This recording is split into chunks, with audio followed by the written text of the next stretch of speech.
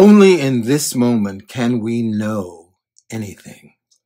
The seductive pull of the future and the chains of the past rise and dissipate like mere haze on the horizon with the first rays of morning.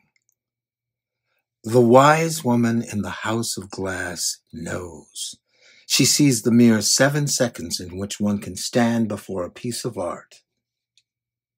I wonder about this.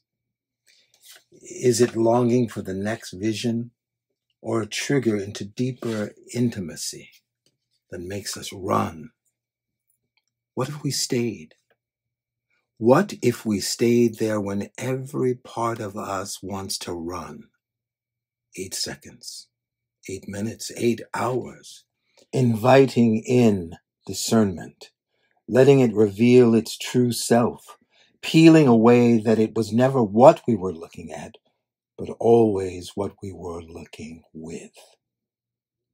A witness to the gift of art, lifting, uniting, and liberating us into now.